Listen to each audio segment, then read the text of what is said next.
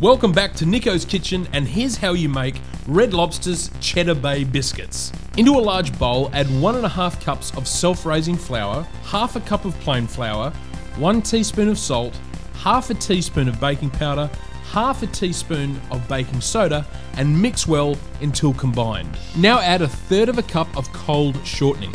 I find it easier to grate it in as it mixes easier. Mix well until no large chunks of shortening are visible, and then mix in 3/4 cup of a sharp cheddar cheese. Once mixed through, then add 3/4 cup of cold water and 1/4 cup of buttermilk. Mix gently until the ingredients are just blended. You don't want to over mix here, otherwise the biscuits won't be that flaky texture you're after. Using 1/4 cup measurement, portion the mixture onto a baking tray lined with baking paper. Then bake in a preheated oven at 220 degrees Celsius or 425 Fahrenheit for 14 minutes or until lightly golden brown. While the biscuits are baking, make the garlic butter spread. Into a bowl, add 1/4 cup of melted butter, 1 teaspoon of garlic powder, 1/4 teaspoon of salt, 1/4 teaspoon of onion powder, 1/4 teaspoon of dried parsley, and 1/8 teaspoon of superfine or caster sugar. Mix together until well combined and leave aside. When the biscuits come out of the oven, use a brush to spread the butter over the top